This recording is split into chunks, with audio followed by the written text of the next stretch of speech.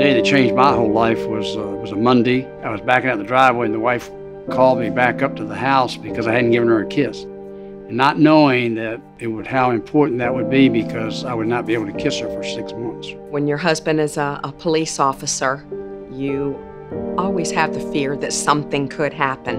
I was working with a Chesterfield officer that morning, and we had pulled over a garbage truck to be checked, and the lights went out. We got hit from behind by a 3-axle lumber truck. I broke every bone in my face. A state trooper that I knew showed up at my work. He said, "There's been an accident." And of course, I go all to pieces. They did a 17.5-hour surgery on my upper face. They cut you like an autopsy and bring it down and repair all this. And I've got metal wire and plates and screws in here. When we got home, he was very difficult to work with. I said, something's just not right with him. He's just flying off the handle about every little thing. Everything was a crisis.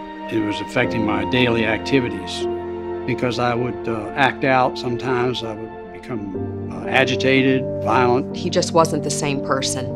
A lot of my his colleagues would tell me, you need to get representation. And I thought, I don't know where to begin to do that. Breit Cantor is actually the one that got us in touch with the right people to find out what was wrong with me. That there was more involved, that he had these bruises on his brain. And that's why he was acting the way he was.